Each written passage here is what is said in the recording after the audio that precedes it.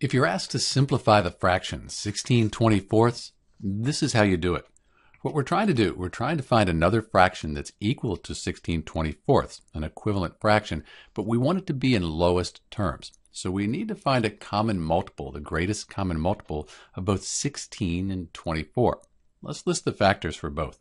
16, 1 times 16, that's 16, 2 times 8, and then 4 times 4. These all give us 16.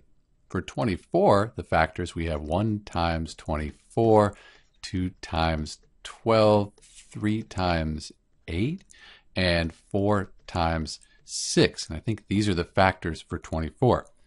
So when we look at this, we can see the greatest common factor. There's 4, right here, 8.